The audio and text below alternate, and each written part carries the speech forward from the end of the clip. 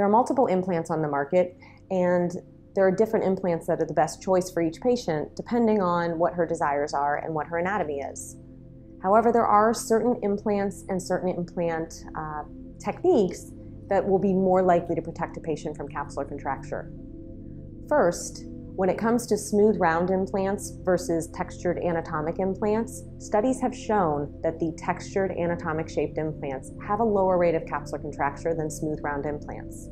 This holds true whether they're placed above the muscle or below the muscle. If a smooth round implant is the choice for you, then most studies would recommend placing that under the muscle to limit the capsular contracture risk. Likewise, the smoother and softer the gel consistency, the more likely that it could be compressed by capsular contracture. Therefore, the new Generation 5 overfilled implants are more protective against capsular contracture than the initial classic implants that were present in the 1990s.